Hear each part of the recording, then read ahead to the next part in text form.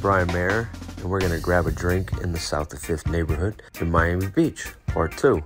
This is Monty's at the Miami Beach Marina. It's a tiki bar and restaurant with a strong emphasis on local caught seafood. It's a super laid-back place with some awesome views of the city. The original outpost, Monty Trainers, was down in Coconut Grove, and I spent quite a bit of time there as a kid. Now, if you know me, you know I love some stone crab claws and some Key West pink shrimp.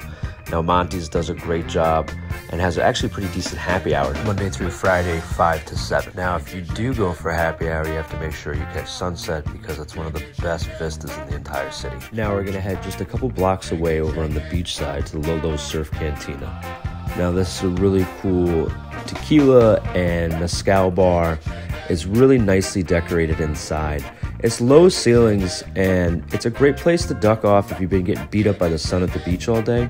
But I kind of prefer to go upstairs on the pool deck. They have a satellite bar up there, and they have awesome beach views, and you can still get tacos and beers up there. And I like to go up there and have a couple beers. Local tip, bring your towel and act like a hotel guest and pool hop. And just over towards South Pointe Park, about 250 yards, is the Lobster Shack. Now, this is an awesome little place to get a really good lobster roll.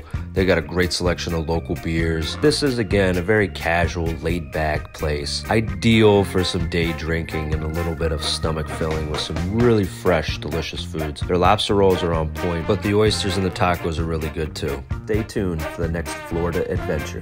Cheers.